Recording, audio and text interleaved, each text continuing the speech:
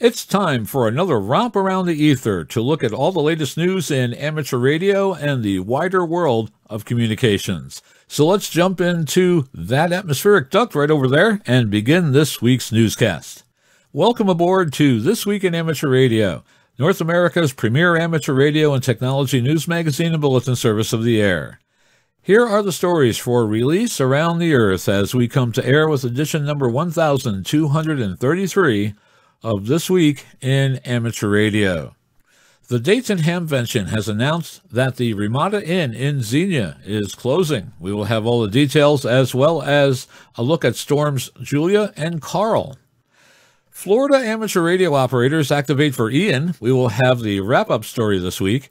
The International Space Station has a conversations with students in Antarctica. The San Angelo, Texas Amateur Radio Club celebrates 100 years.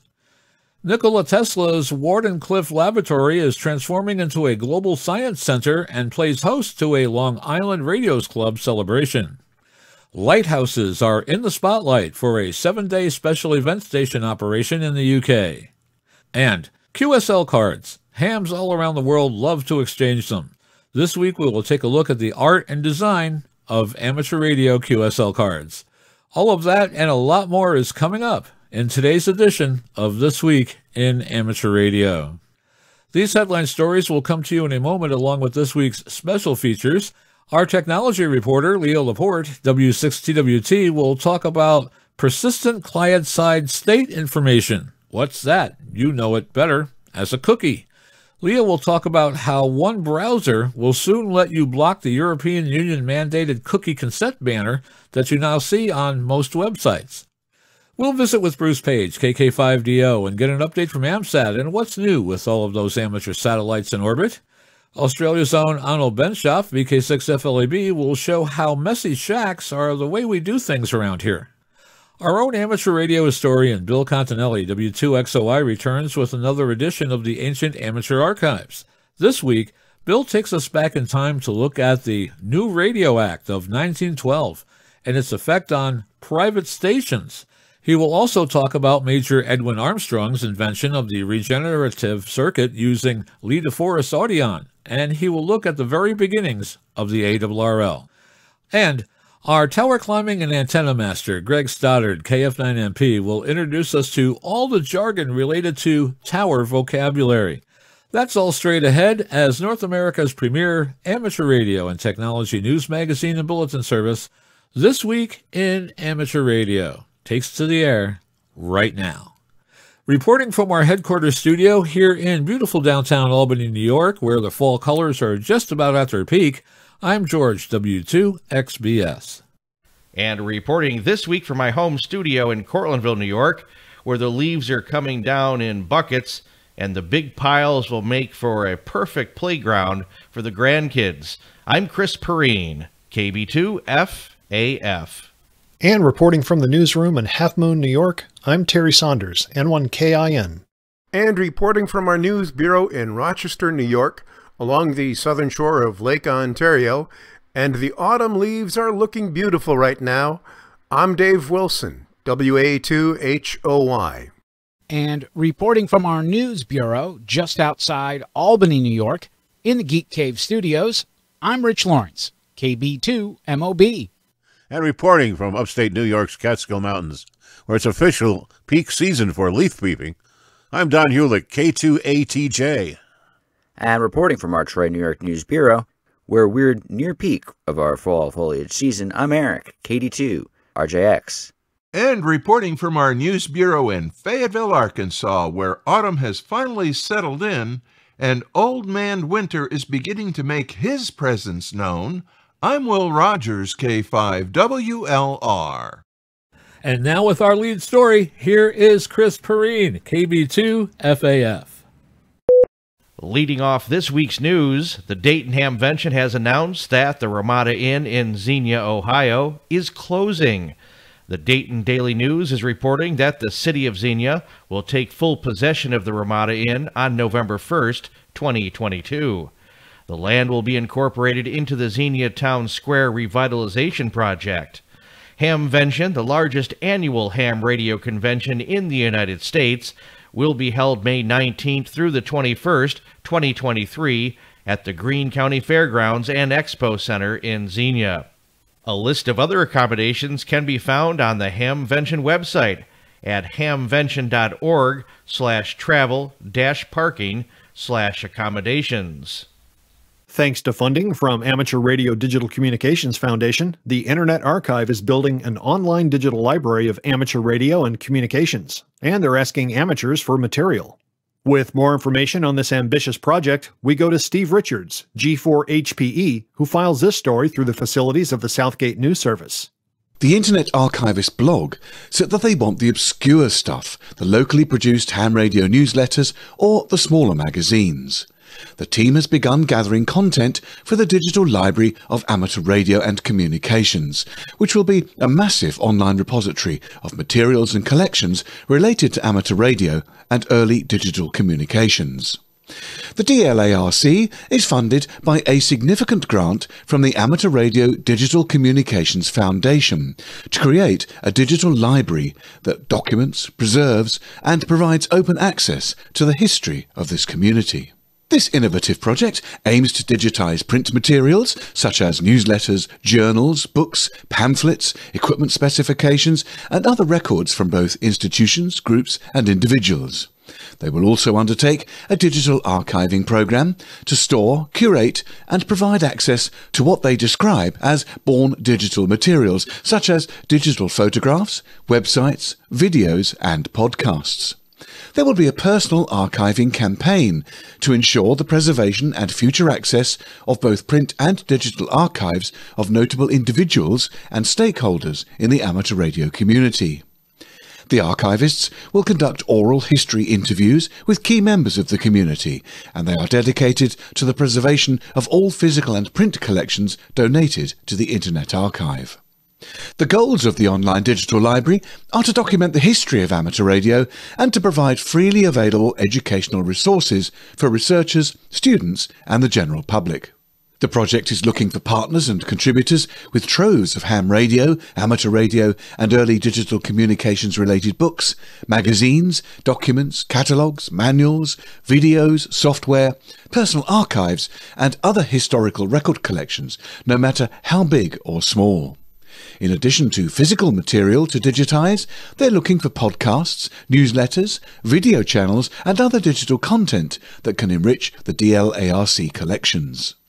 Internet Archive will work directly with groups, publishers, clubs, individuals, and others to ensure the archiving and perpetual access of contributed collections, their physical preservation, their digitization, and their online availability and promotional use for research, education, and historical documentation. All the collections in this digital library will be universally accessible to any user, and there will be a customized access and discovery portal with special features for research and educational purposes. You can find out more at gizmodo.com. That's gizmodo.com. In their release, they said that they're extremely grateful to ARDC for funding this project and are very excited to work with this community to explore a multi-format digital library that documents and ensures access to the history of a specific, noteworthy community. Anyone with material to contribute to the DLARC library, questions about the project, or interest in similar digital library building projects for other professional communities, please contact K. Savitz, K6KJN, Program Manager, Special Collections, via email to k@archive.org. That's Kilo Alpha Yankee @archive.org. We are proud to reveal that This Week in Amateur Radio has been part of the Internet Archive since our inception some 23 years ago, and look forward to being one of the first in the amateur radio community to be part of the new DLARC archive collection. We hope to keep in touch with the folks at the Internet Archive for periodic reports on the development of the new Digital Library of Amateur Radio and Communications. As Hurricane Ian was making its way to Tampa, Florida in late September, the Sheriff's Tactical Amateur Radio Communications Station, W4HSO, was preparing for activation. With a wrap-up on Hurricane Ian activation, we go to John Ross, KD8IDJ, who has more in this report from League headquarters. ARRL member Tony D'Angelo, N2MFT, said Stark was activated on Monday, September 26th, and continued operations through Thursday, September 29th, 2022. Stark has amateur radio equipment in 5 of the Hillsborough County Sheriff's Office locations, as well as a Homeland Security office. It's a great working arrangement with all of the equipment provided for us, said D'Angelo. Our volunteers staffed those locations, and the remainder worked from their homes. Over the course of the 4-day activation, 16 Stark volunteers worked 24 hours a day, passing information for aid and assistance through the Sheriff's Office using WebEOC. That's a web-based emergency management information system. D'Angelo emphasized that Stark is not a club, but a service organization. Stark volunteers are required to undergo an extensive background investigation, including fingerprinting by the Sheriff's Office. Stark volunteers are civilians and employees of various Hillsborough County government agencies, Verizon, Tampa Electric, St. Joseph's Hospital, Tampa Police Department, and other public and private agencies. In the event of a disaster, radio operators provide communications between participating agencies if the normal means of communication are lost. I'm John Ross, KD8 IDJ. D'Angelo is a retired police officer and has been a licensed amateur radio operator for 30 years. He will continue to monitor weather information in case another activation is needed. Cleanup and damage assessment from Hurricane Ian continues. Power outages peaked at 2.7 million customers, but new reports indicate power has been restored for 99% of the outages, leaving less than 5,000 residents and businesses still offline. All power was expected to be restored by last Friday. John Ross, KD8 IDG, is here with more info. Hardee County Emergency Management in West Central Florida lost power and all communications during the storm, but Hardee County Public Information Officer Alicia Woodard said it was amateur radio that stepped in to help. Our amateur radio operators here began relaying information to our county agencies, said Woodward. And a special thanks to Mike Douglas, W4MDD, ARRL West Central Florida Section Manager, and ARRL Assistant Section Manager, Technical Coordinator Daryl Davis, KT4WX, for their assistance during the storm. Hardee County received 27 inches of water. Normal flooding for that area is 16 inches, and most power is back on now there. Hurricane Julia made landfall this past weekend over Nicaragua with winds of 85 miles per hour. Now downgraded, the storm has moved out to the Pacific Ocean, but is still able to bring heavy rains to parts of Central America. In Nicaragua, there were reports of power outages, and 10,000 residents were moved to shelters. Officials there report 25 casualties with over 50 people missing. Hurricane WatchNet manager Bobby Graves, KB5HAV, reported late Wednesday morning that Karl is still a tropical storm. Although it's currently moving to the north-northwest, it's expected to make a sharp left turn and head south-southwest on Thursday. The National Hurricane Center is currently forecasting Karl to make landfall near Veracruz, Mexico late Friday or possibly early Sunday morning as a tropical storm, possibly even a tropical depression. I'm John Ross, KD8 IDJ. The National Hurricane Center is currently forecasting Karl to make landfall near Veracruz, Mexico sometime today, possibly even as a tropical depression. The Hurricane WatchNet is closely monitoring the track and intensity of Karl, said Graves. Should environmental conditions change, allowing it to become a hurricane and threaten landfall as such, the Hurricane WatchNet will, of course, activate.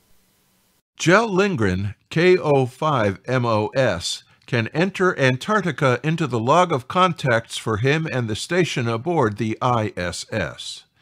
This was the ultimate DX from space. In fact, as the U.S. astronaut held a scheduled question-and-answer session on Friday, October 7th, with students living on the Esperanza Antarctic Base, an Argentine research station on the frozen continent.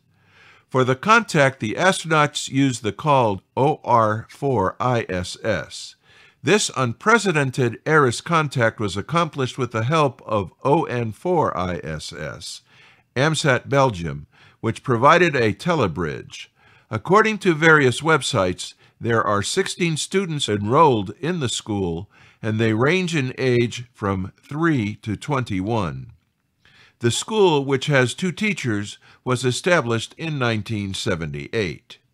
One student, apparently feeling a kinship about the relatively remote locations on both sides of the QSO, asked the astronaut, "An icebreaker ship brought us here. How did you get to the International Space Station?"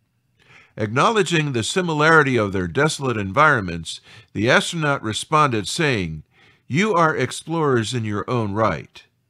He also accepted the students' invitation to visit someday. The best follow-up to this kind of first-time DX would naturally be an eyeball QSO to remember.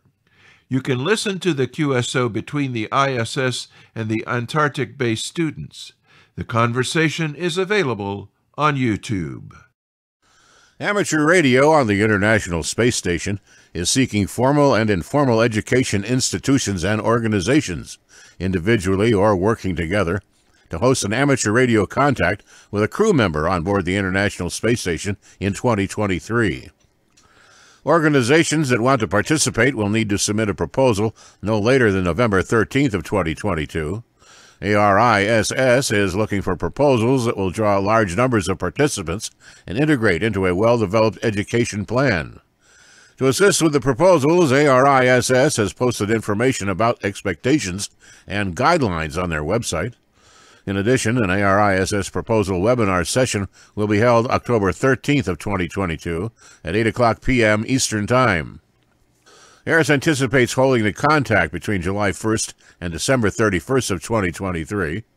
Crew scheduling and ISS orbits will determine the exact radio contact dates. Crew members aboard the ISS will participate in scheduled amateur radio contacts, approximately 10 minutes in length, and they'll allow students to interact with the astronauts through a question-and-answer session. An ARRL contact is a voice-only communications opportunity via amateur radio. It takes place between astronauts and cosmonauts aboard the space station and classrooms and communities. ARRL contacts afford educational audiences an opportunity to learn firsthand what it's like to live and work in space. Such contacts provide the chance to learn about space research conducted on the ISS. Students will also have an opportunity to learn about satellite radio communication, wireless technology, and radio science. Amateur radio organizations around the world, with the support of NASA and space agencies in Canada, Japan, Europe, and Russia, present educational organizations with this opportunity.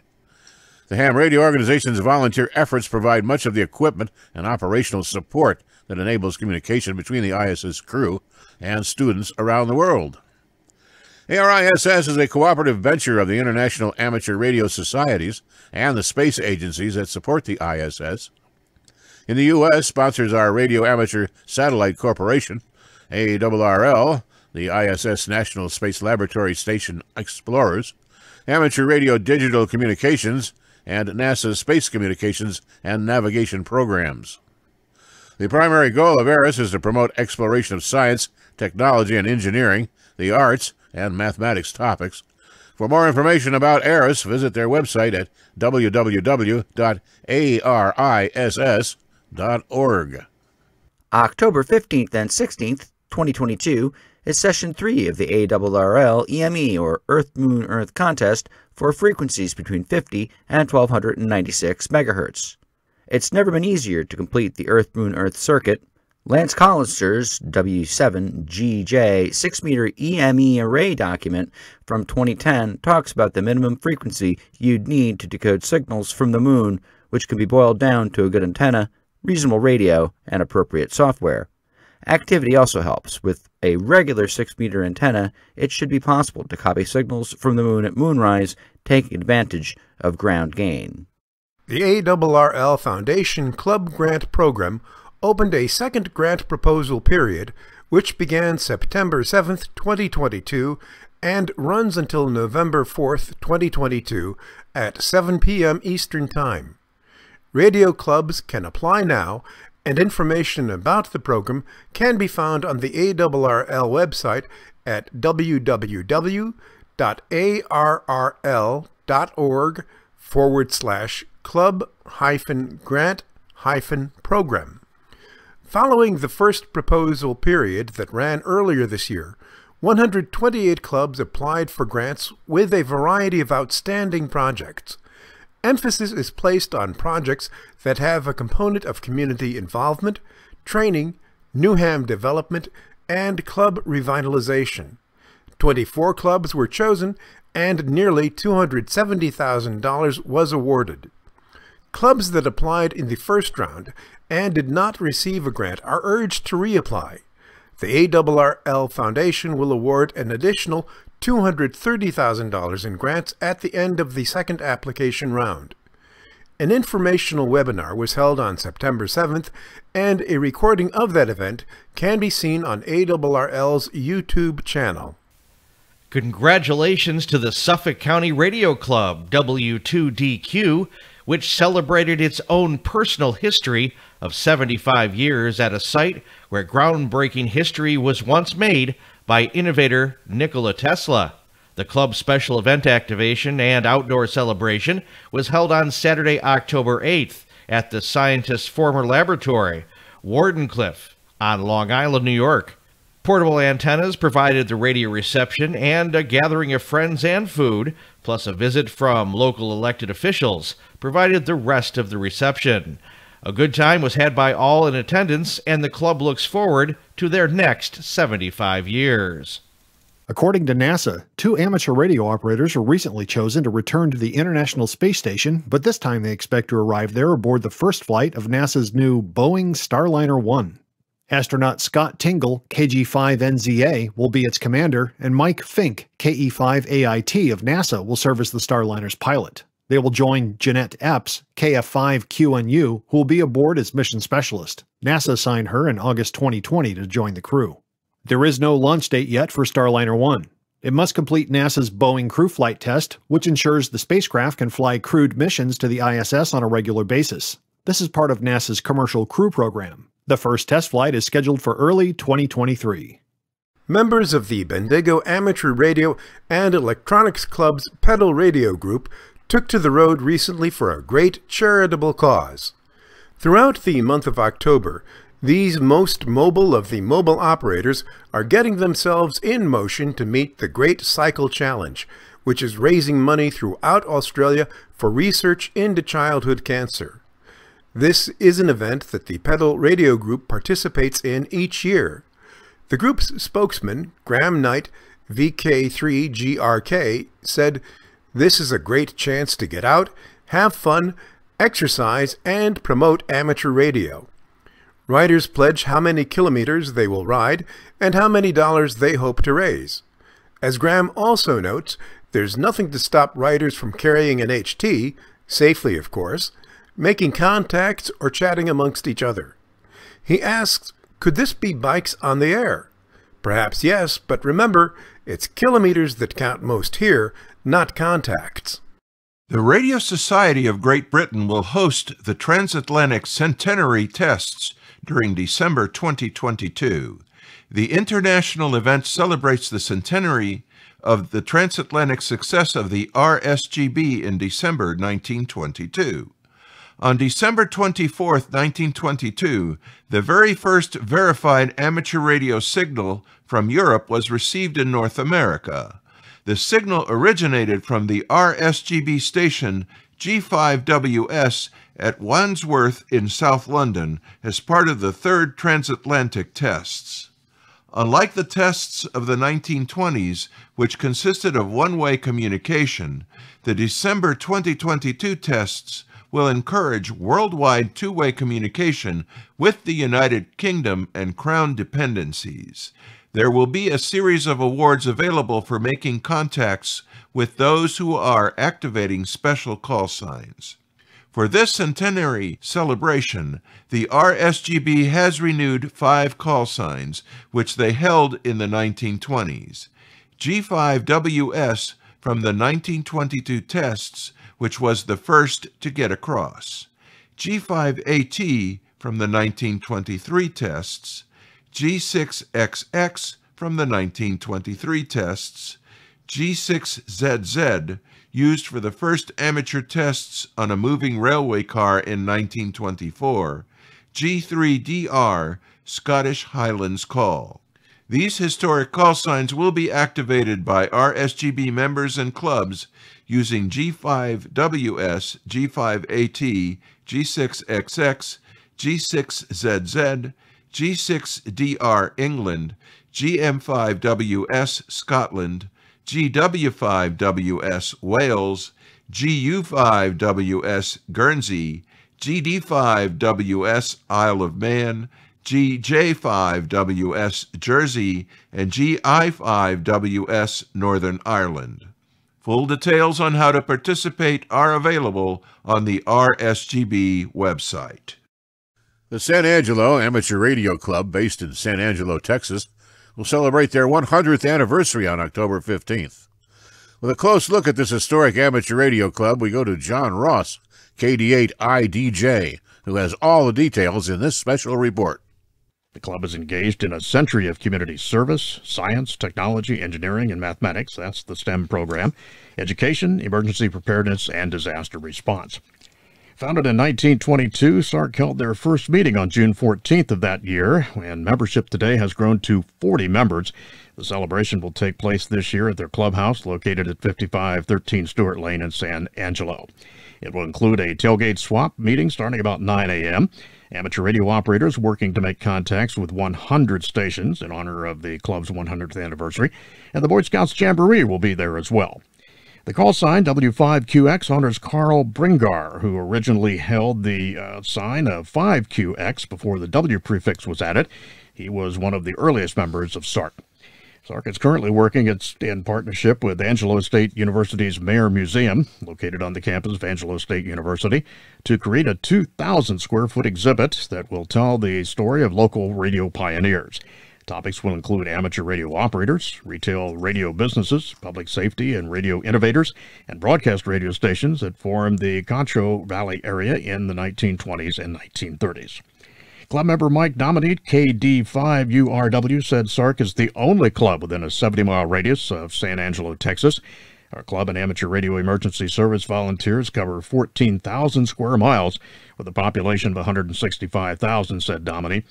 With cell phone coverage along only major roads and highways, amateur radio is the only communication during storms and tornadoes. I'm John Ross, KD8IDJ. To add, there will only be 381 licensed amateur radio operators in the area, and the club is working on grants to add and upgrade repeaters under a 5-year plan.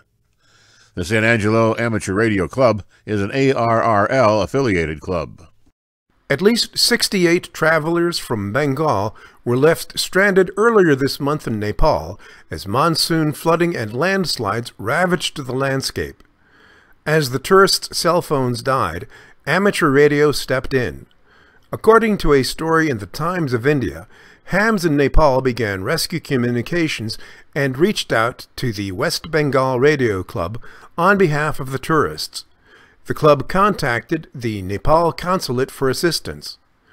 The Nepal Tourism Board arranged for rescue teams, including helicopters, because travel was restricted by road damage.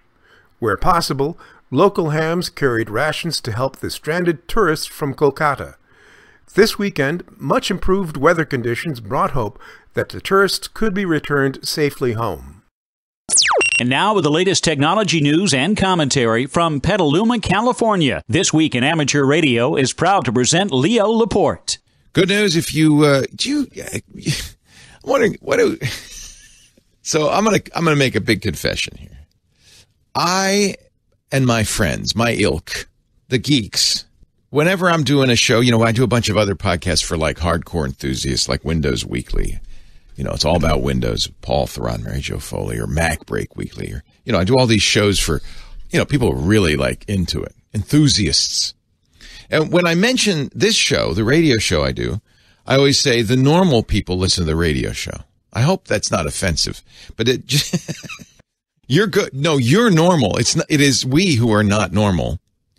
We're we care abnormally about all this stuff and think about it all the time and all that stuff, the enthusiasts. But one of the reasons it's really great to do this show is to connect with real people in the real world and understand that their view of what's going on in technology is often very different from how, we nerds, we geeks think about it. I'll give you an example. Well, actually, I'm actually asking you as a normal person what you think. When you surf around, whether it's on your phone or your computer, you go to a website, you see that thing pops up that says, hey, we use cookies on this website. And then sometimes it says, what's your preference? Sometimes it doesn't even say that. It just says, you want to know more? Click this link. Otherwise, say OK.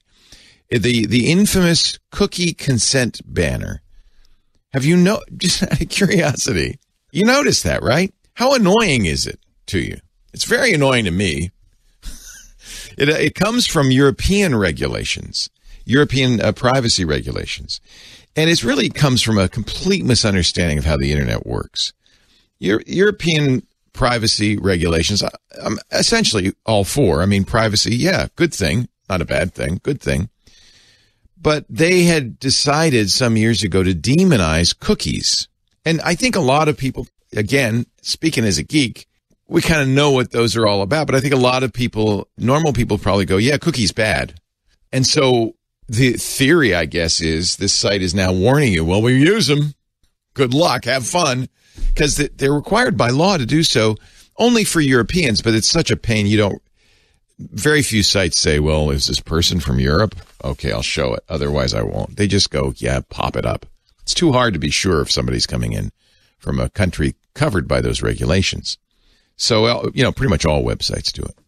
The cookie consent banner, for background, just to fill you in a little bit, it's a complete waste of time. It's completely stupid. In fact, it's probably a bigger violation of privacy than the cookie. What are cookies? I guess we need to understand what cookies are. So when you have a program, you're working on a, Microsoft Word document, or, you're playing Candy Crush or whatever.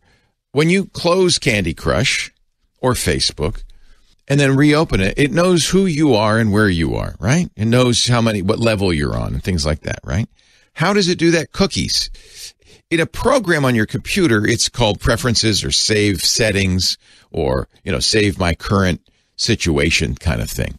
So when you're playing Candy Crush on your PC, it just saves that to the hard drive. When you're on a website, same thing. When you're on Facebook, it saves a cookie on your computer that says who you are, so you don't have to log in every single time. And if you want to know what these cookies do, it's easy. You go in your browser, clear all the cookies.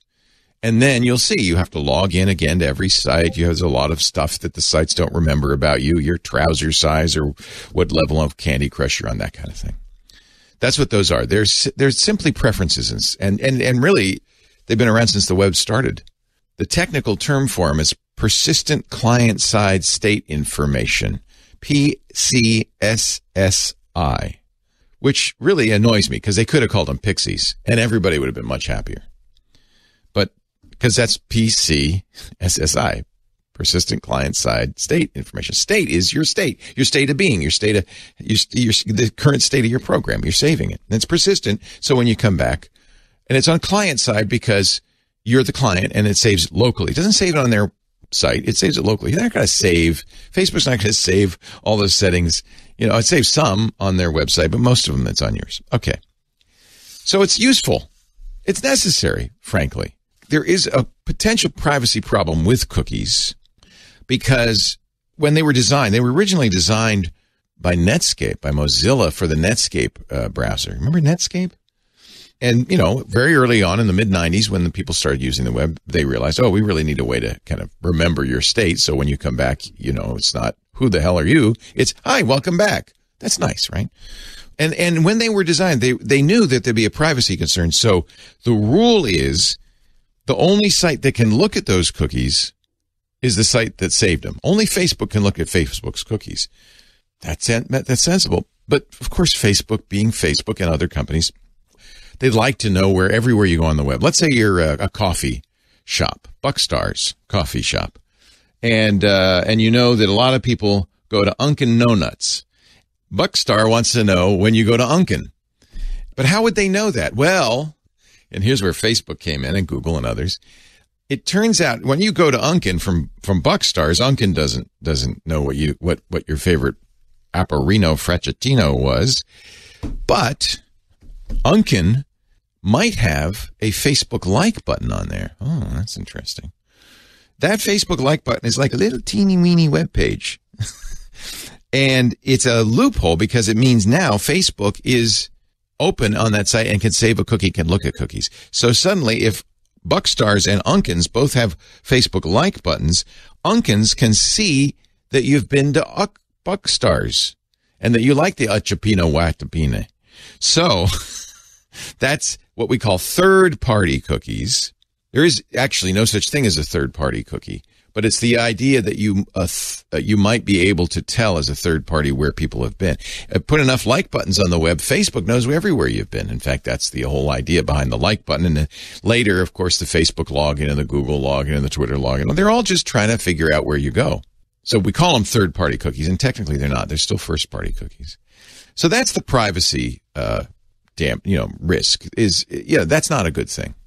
The cookie banners don't do anything about that, by the way. They make you feel good, except they don't, because trillions of human hours, are wasted clicking those banners. They get in the way. They're really bad on mobile because you don't have a lot of screen real estate anyway. They're just an annoyance. And in the long run, they just make you go, fine, cookies. I don't care anymore. Enough with the cookies. And there's even a privacy potential because those cookie consent banners hit you before any cookies are set. That's the rule, right? But they themselves can be monitoring you. So they could be worse than a cookie. Okay, fine.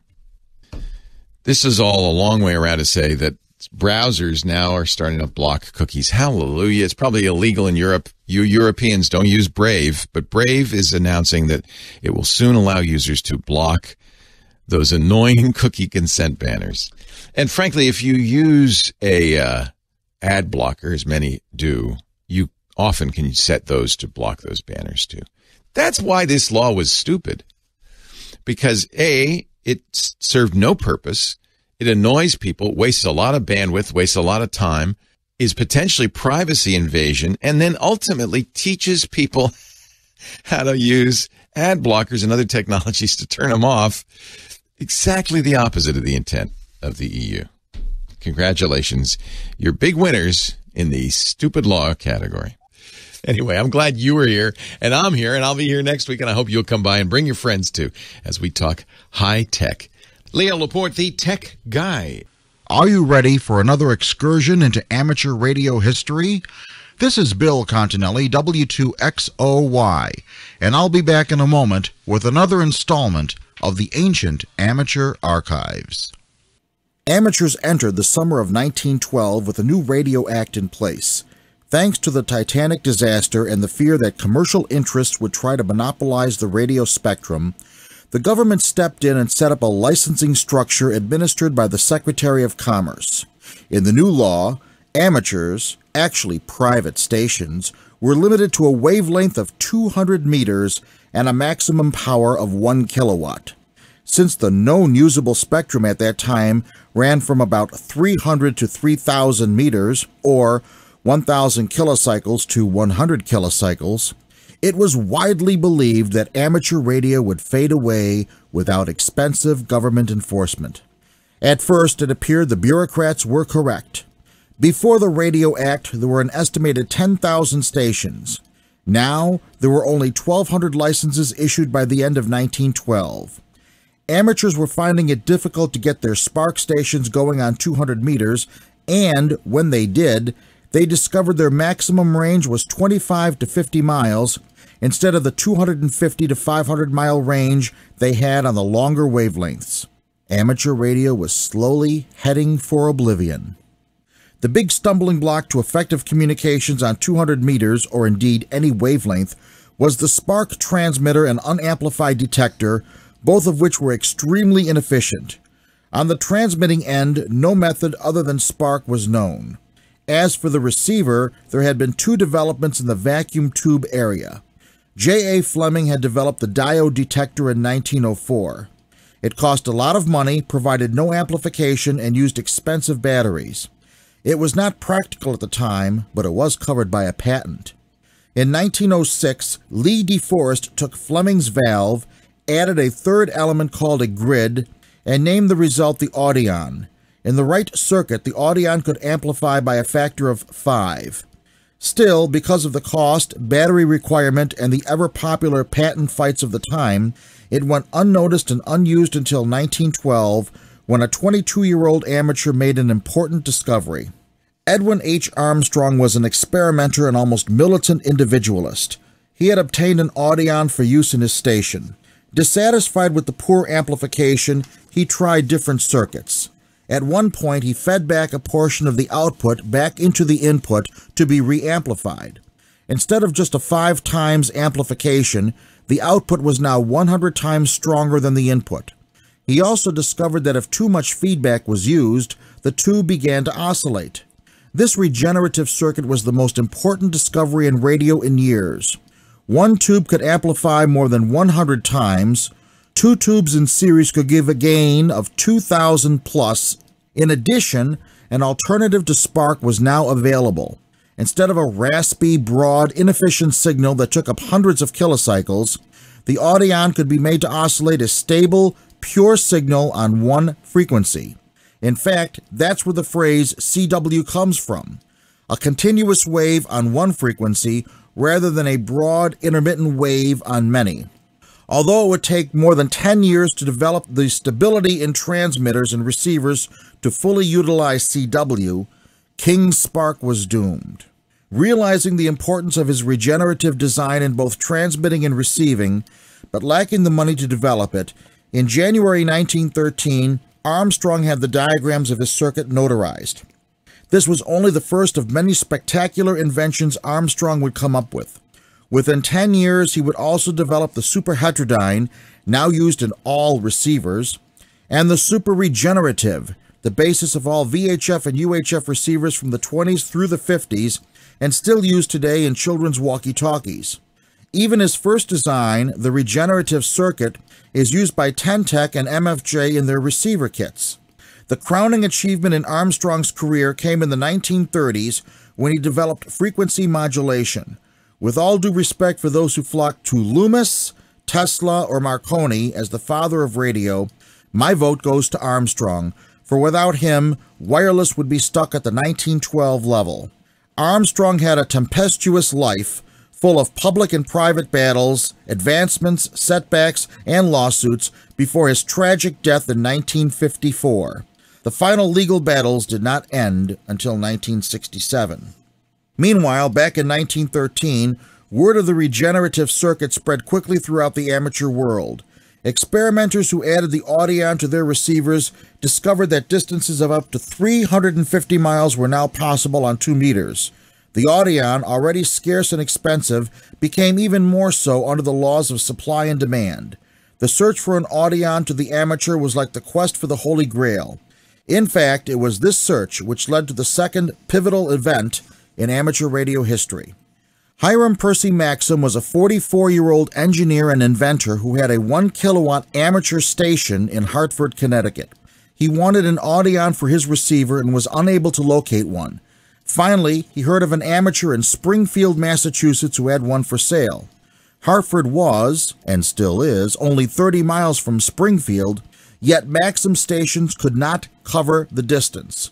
He found a station midway between the two cities that was willing to relay his purchase offer. Maxim thought about this and eventually realized that a national organization was needed to coordinate and standardize message relay procedures as well as act as a national lobby for amateur radio interests. On April 6, 1914, Maxim proposed the formation of the American Radio Relay League.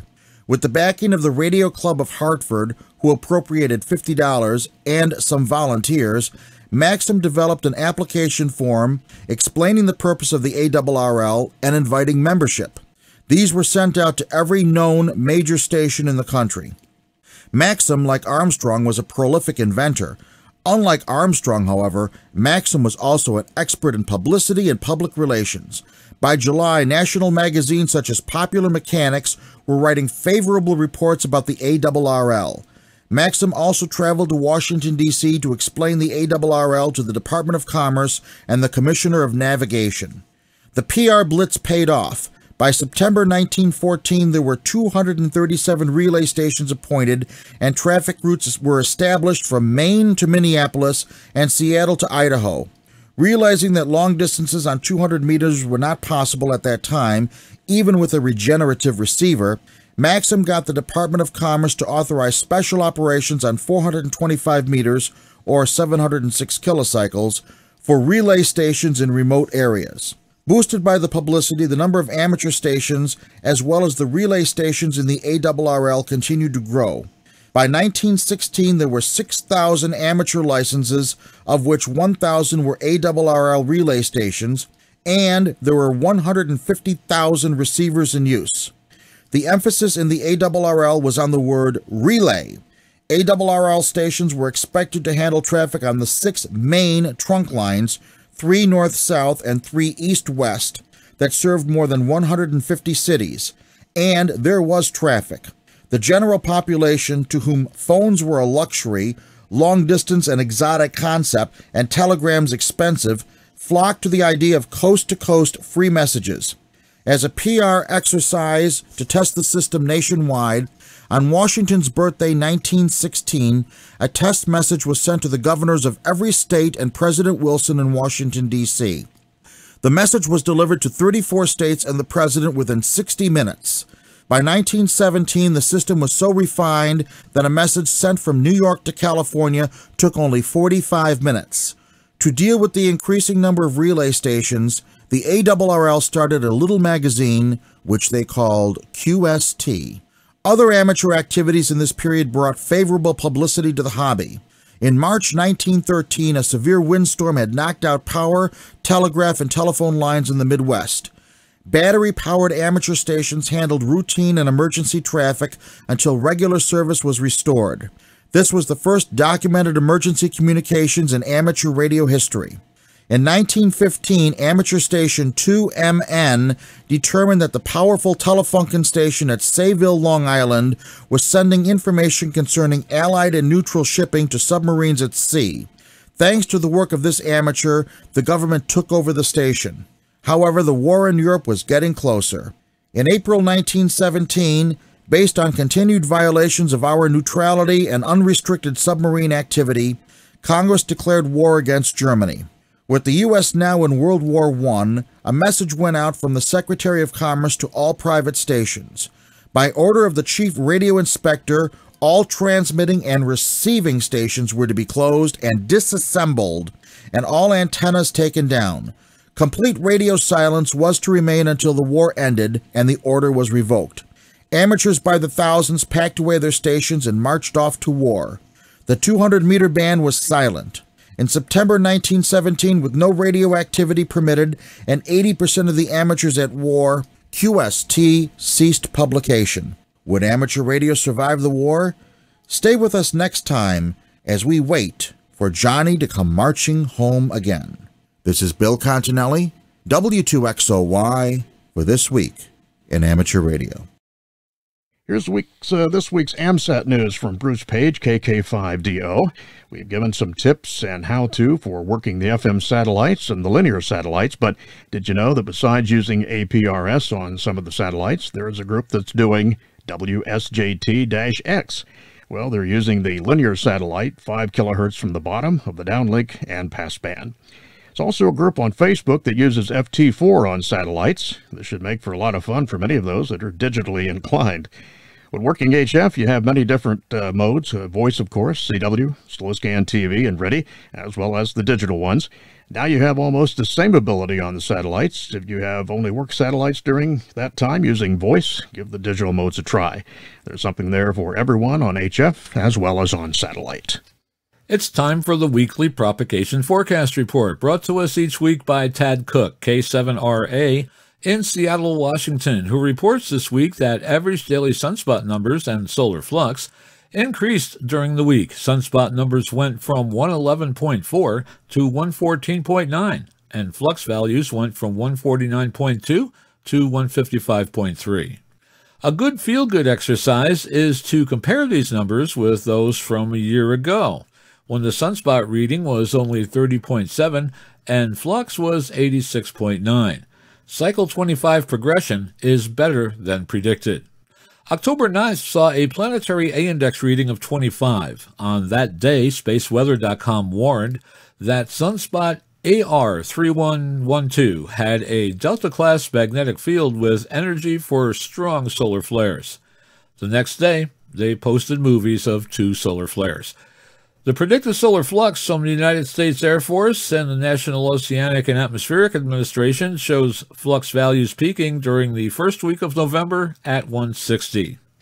So let's take a look at what we have. The solar flux values of 130, 120, 115, and 117 will be applicable to October 14th through the 17th.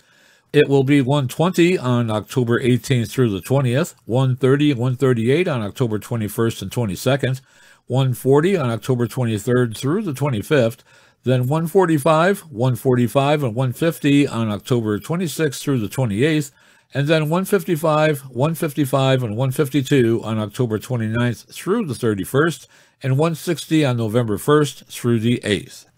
Let's take a quick look at the predicted planetary A index now. It will be 5 on October 14th, 8 on October 15th through the 16th, 5 on October 17th through the 19th, 12 on October 20th and 21st, 5 on October 22nd through the 26th, and then 12, 15, 12, and 20 on October 27th through the 30th. It'll be 15 on October 31st through November 1st, and then 18, 15, and 12 on November 2nd through the 4th.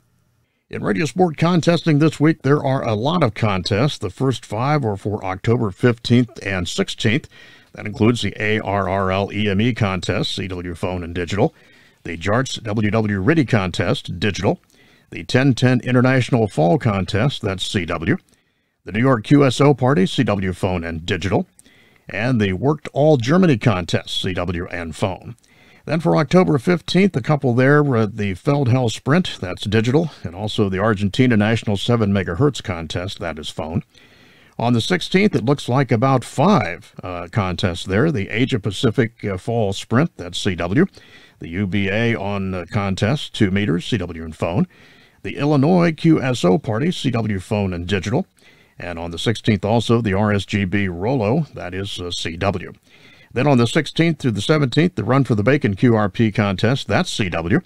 On October 17th to the 21st, the WARC ARRL School Club Roundup, CW phone and digital. And on October 17th, the RSGB FT4 contest, of course, that is FT4. And here are some upcoming section and state division conventions. On October 14th through the 16th, it's PacificCon, hosting the ARRL Pacific Division Convention. That's in San Ramon, California. On October 15th, the Wisconsin Aries Races Conference of 2022. That's hosting the ARRL Wisconsin State Convention at the Wisconsin Rapids, Wisconsin. October 29th, Copa Fest, hosting the ARRL Arizona State Convention. That's in Maricopa, Arizona. And on November 5th through the 6th, the Stone Mountain Ham Fest, hosting the ARRL Georgia Section Convention.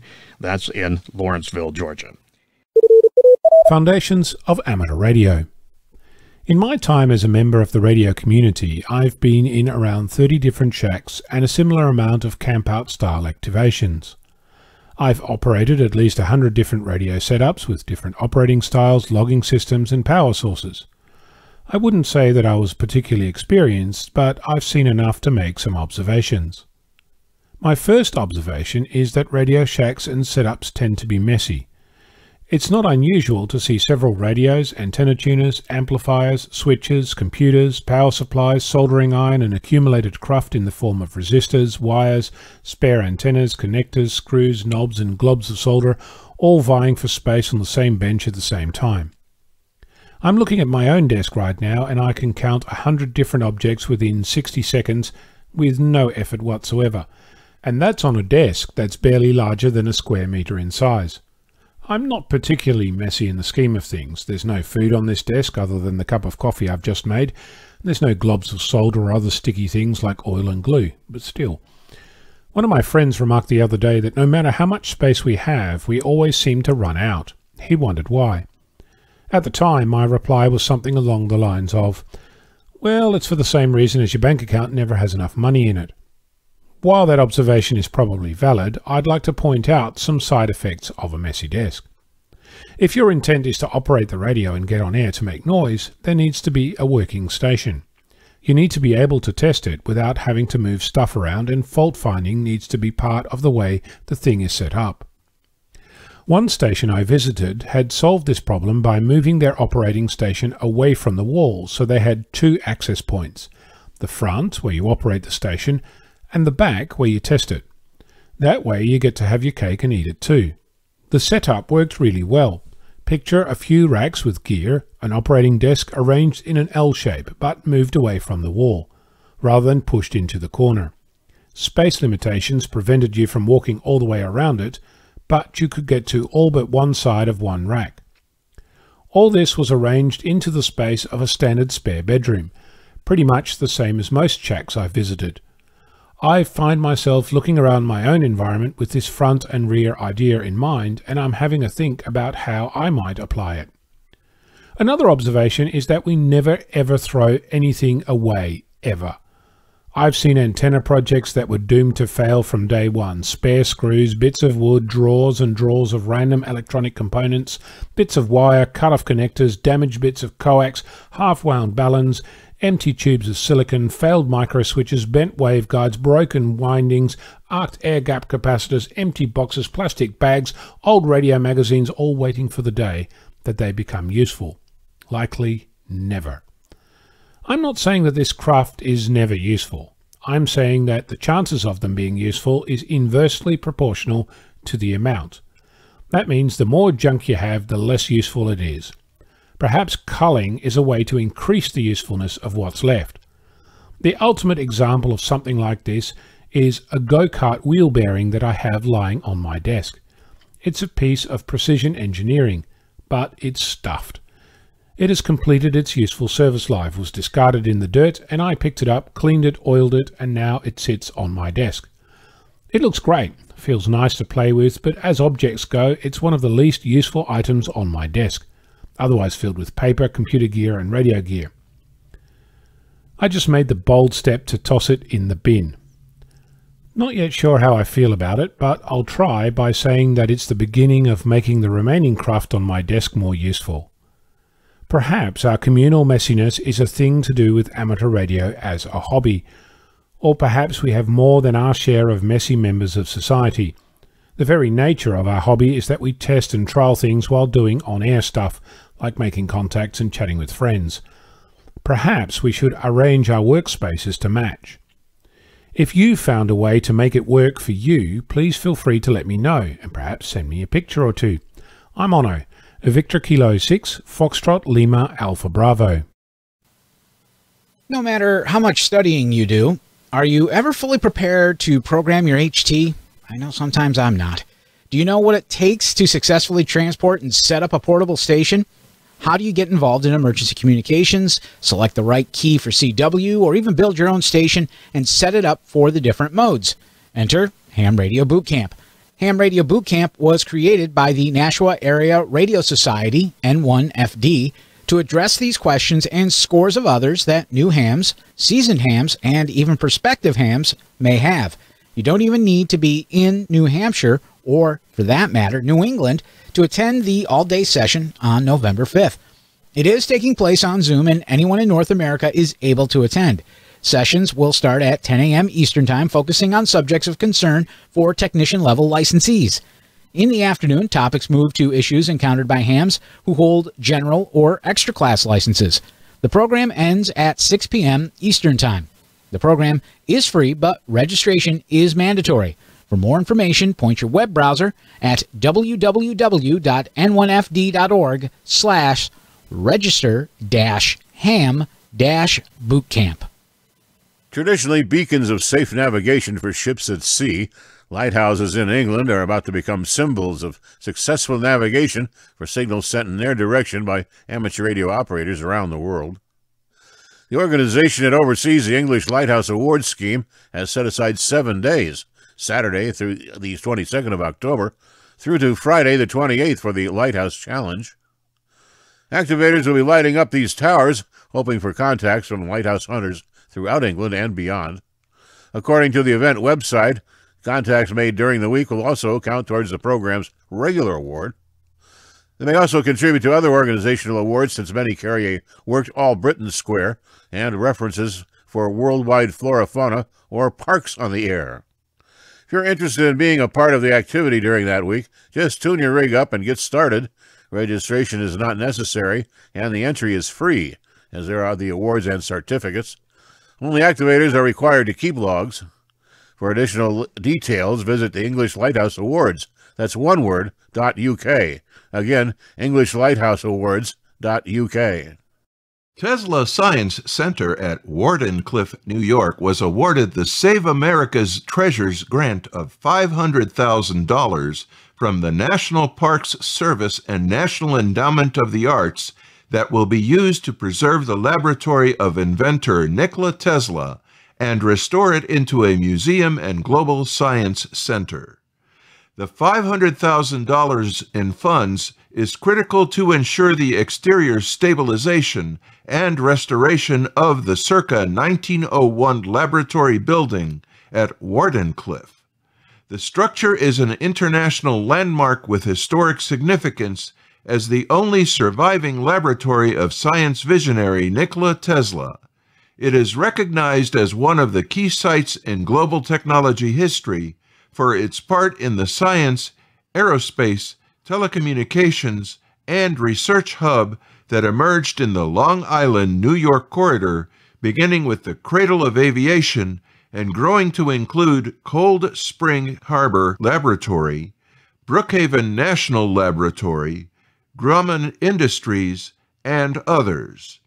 According to U.S. Senator Chuck Schumer, the Wardenclyffe Laboratory in Shoreham is one of Long Island's historical treasures, and I was proud to support funding for the Nikola Tesla Science Center through the Save America's Treasures program. Now $500,000 are on the way to stabilize and restore Wardenclyffe, the only remaining laboratory of Nikola Tesla, one of history's most renowned engineers and visionary inventors. Mr. Tesla immigrated to America's shores and made world-altering discoveries right here in New York.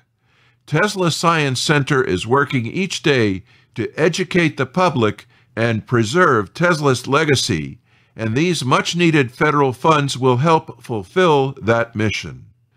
Nikola Tesla is one of history's most influential inventors whose contributions include the alternating current induction motor, radio and remote control technology, advancements in neon and fluorescent lighting, the Tesla turbine, and other innovations.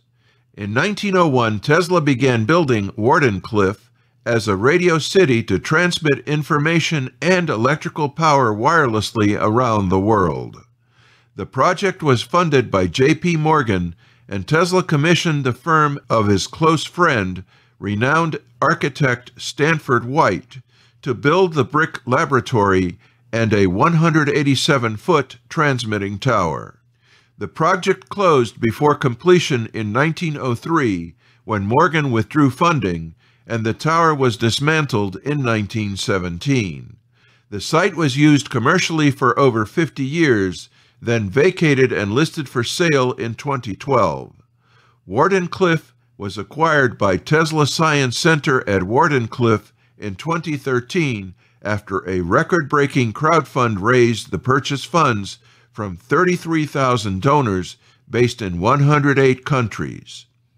Wardenclyffe was placed on the U.S. National Historic Register in 2018 after receiving another record number of endorsements from around the world. On-site events are in high demand, and TSCW offers several annual events that are established visitor attractions, such as the Tesla Birthday Expo. In 2022, this event brought over 2,000 visitors to Wardenclyffe to witness the world's largest Tesla coil, a 4-story model that was demonstrated on the original tower base that once held Tesla's transmitting tower. An outdoor expo provided attendees of all ages with an interactive, STEAM-focused experience that featured robotics, ham radio, Tesla car showcase, Tesla-inspired wine experience, neon sculptures, and youth activity station. Hands-on exhibits offered both education and entertainment to visitors who explored electromagnetic models and history displays that featured virtual reality effects, theremin music, Tesla's inventions, and more. Mark Alessi, TSCW Executive Director, states Wardenclyffe is a place where perseverance, preservation, and innovation come together for the benefit of our community. Nikola Tesla was not just an inventor of the past. He was an innovator for our present and future, a visionary whose work continues to inspire engineers, scientists, and lifelong learners to be their own version of Tesla. The Save America Treasures grant is helping us build a space where people of all ages can innovate and learn. Formed a little more than a year ago, the Sudan Amateur Radio Union has become the newest member society of the International Amateur Radio Union. The group, which represents the interests of hams and Northeast African nation, has a membership of 54. It was formed on August 6th of 2021 and is part of Region 1 of the IARU.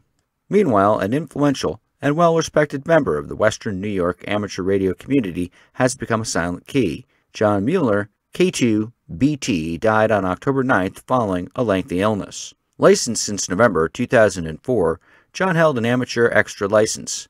A volunteer examiner and member of Skywarrant, John served as ARRL Western New York Section Manager from 2012 through 2014 and was Emergency Coordinator for Chautauqua County ARRLs from 2010 through 2012. John was a past president of the Chautauqua County Amateur FM Association and a veteran of the U.S. Army. John's widow, Laura Mueller, N2LJM, serves as current section manager for Western New York. John was 63. According to the European Space Agency, the team developing IRSat-1, Ireland's first satellite, has returned from Belgium, where the project underwent rigorous testing at the CubeSat support facility, including an assessment to ensure that it would survive a launch. The University College Dublin team includes David Murphy, EI-9HWB, and Lana Salmon, EI-9HXB. They are developing the Low Earth Orbit, or LEO, CubeSat as part of the European Space Agency's Fly Your Satellite program. ESA administrators have said that in the past they view the project as a way to grow a new generation of space scientists and engineers and to nurture a space program for Ireland. The satellite is tentatively scheduled for a launch from the European Space Agency base in French Guiana by early 2023. And now, with his segment on tower climbing and antenna safety, here is Arizona's own Greg Stoddard, KF9MP. This month, we'll cover the second of a two-part series on tower owner and tower climber vocabulary. As I said last month, many of the phrases and names came originally from those used in sailing vessels. So here we go with part 2. Filistrand is a non-conductive cable used for guying towers instead of stranded steel cables. This is to help minimize the effect of cables on FM antennas, radiation patterns, standing wave, and so on. These cables are resin matrix-based polymers. By the way, polymer essentially means a repeating chain molecule where the long strands of molecules are bonded side by side and end to end. Rubber is a polymer, so is nylon. A headache ball is a counterweight that is the same as or more than the weight of the rope used to lift things up the tower.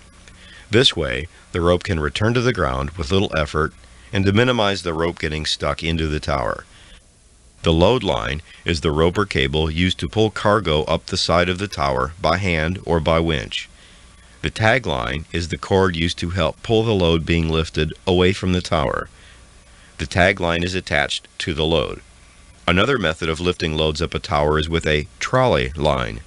This is attached and fixed on both ends, like a cable car support. The load is then hoisted along the trolley line. A kip is a unit of measure used by structural engineers. A kip is equal to 1,000 pounds. Guy wire tension and loading tables are usually given in kips. A torque arm mounts to the side of the tower and is the attachment point for guy cables. A torque arm is wider than the point on the tower it mounts on. By increasing the width of the tower and allowing for additional guy cables, this helps to stabilize the tower, especially to wind-related twisting. Torque arms are commonly found on microwave towers. The mast is a steel pipe the top mount antenna is attached to. The origin of this term is obviously connected to sailing. Many people from England refer to the entire tower as a mast. A spud is a heavy, open-ended wrench with a long pointy handle. These wrenches have been commonly found marked with the thread size of the bolt they fit and not the head size. For tower assembly, this is a good one to keep tied to you or bring spares. A nose bag is similar to a feed bag hung over the head of a horse. These strong canvas bags are used to hold tower working tools and hardware. And now for this month's tower work hints. Shoes. Never climb with athletic type shoes. After spending 30 minutes or longer with your shoes in the bight between a vertical and diagonal steel strap, you'll wish you had worn hard-soled shoes. Boots aren't necessary, but a deep tread, steel-toed shoe is best. Pick one with a deep cut or void in the tread below the arch in your feet. This can help steady your feet on the tower. As you climb, use this to help to prevent slipping. One of my biggest gripes about tower work is worse during a long dry spell. Bird droppings carry diseases and other nasty stuff you don't need to get into your mouth. So during the summer, when your tower gets that crunchy white coating, don't forget to wash your hands before you eat anything. This can be a problem if you like to chew candy or gum while spending time on the tower. Remember, tower work at any height can easily become deadly. Clear, sober minds must be in charge. Money spent on books, videos, and climbing gear is well worth the investment. This is Greg Stoddard, KF9MP, reporting for This Week in Amateur Radio. There is nothing that amateurs across the world like more than collecting wallpaper for their ham shacks. Hams love exchanging QSL cards, be it traditionally through the snail mail system or electronically on the internet. These QSL cards often reflect the personality of the amateur that they represent, and some can be quite artistic. With a look at the art and design of amateur radio QSL cards, we go to this special report put together by Steve Richards, G4 HPE, through the facilities of the Southgate Vibes news service. The Daily Heller column by Stephen Heller, Kilo Charlie 1 Charlie Kilo Romeo, in Print magazine, features amateur radio QSL card design. Stephen comments that for the real transmitting fanatics, CB radio was never the ultimate thrill. Ham or amateur radio was the ultimate means to reach out and touch somebody, not just a mile or two away, but given the proper weather conditions, hundreds, even thousands of miles from one's personal radio shack, which in Steve's case was a corner of his bedroom. Whether CB or ham, one of the prizes was making contact and sharing location information. In return, the operators mailed out and collected QSL cards. Strictly, QSL means either the question, "Do you confirm receipt of my transmission?" or the statement, "I confirm receipt of your transmission." It can also mean, "Please send me a QSL card." These are usually about the same size as a postcard, often elaborately decorated to express individuality. QSL cards routinely show a call sign or listener number, a place of origin, the time, date and frequency of the contact, and reception quality reports. Some cards have illustrative elements, others are just basic wording. They're still used, but often sent digitally these days. Although the sending of QSL cards via Postal Bureau is still practiced, the Internet has pretty much taken over. The organisation Standards Manual is an independent publishing imprint founded by designers Jesse Reed and Hamish Smythe in New York City in 2014. Their mission is to archive and preserve artifacts of design history and make them available to future generations. From reprinted graphics standards manuals to new compendiums of archival work, their titles always aim to make great design available to all. When they researched it, the graphics associated with QSL cards were a revelation to Standards Manual, and they just released their latest book, QSL, Do You Confirm Receipt of My Transmission? It's a collection of over 150 QSL card designs, showcasing the often overlooked visual history of amateur radio. When they saw an archive from the collection of QSL card designer Roger Bover, who also specialises in identity and branding design, the Standards Manual team were amazed by the graphics. Jesse Reed said that the cards reveal a rich typographic expression that is rare in their authenticity, each card a personal reflection of the station's operator. You can read Stephen's full editorial column at www.printmag.com. Search for the Art and Design of Ham Radio item. This Week in Amateur Radio is holding open auditions for news anchors for the weekly national worldwide amateur radio news service. If you have a good radio voice and can reliably read provided news copy, we are looking for you. This, of course, is an all-volunteer position. An amateur radio license is not required. You must have a high-quality microphone, headset mics are not used, and be familiar with audio editing software to record and edit your finished news stories before uploading. If you would like to try out for a weekly or bi-weekly anchor position with North America's premier amateur radio news on air and podcast, please send an email to our producer, George, W2XBS. You can include a sample MP3 of yourself reading news copy sent as an attachment to W2XBS77@gmail.com. That's whiskey, the number 2, X-ray Bravo Sierra 77@gmail.com. Be sure and use Anchor Audition in the subject line. Please include your phone number and a good window of time for a callback to discuss your submission and our operating logistics to see if This Week in Amateur Radio is a good fit for you. We hope to hear from you soon. This Week in Amateur Radio is heard around the world on nets and great repeater systems like our newest affiliates, the K2IWR repeater on 147.180 MHz in Cortland, New York, and the K2MST repeater on 443.150 MHz serving all of Syracuse, New York. We welcome them aboard the vast This Week in Amateur Radio network of repeaters and nets around the world. If your net or repeater carries This Week in Amateur Radio, why not let us know about it, and we'll give you a free promo here on the air. All you need to do is put all the details into an email and give us the repeater call sign, frequency, area served, and the days and times that you carry This Week in Amateur Radio, and send it off in an email to w2xbs77@gmail.com. We'd be happy to hear from you.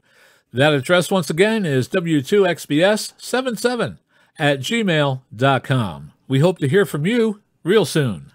Many of the news and information items heard on this edition of This Week in Amateur Radio have been provided by the American Radio Relay League, the ARRL Audio News Service, and the ARRL Letter, the Southgate Amateur News Service, Steve Richards, G4 Hotel Papa Echo, and the Southgate Vibes News Service, AMSAT, the Radio Amateurs of Canada, the FCC, the Radio Society of Great Britain, and Ofcom, the South African Radio League, the International Amateur Radio Union, the Wireless Institute of Australia, and the Australian Communications and Media Authority, the New Zealand Association of Radio Transmitters, the Amateur Radio Newsline, the Rain Hamcast, Eric Guth, 4Z1UG and QSO Today, QRZ.com, the Tech Guy, Leo Laporte, the International Telecommunications Union, and various news sources on the Internet.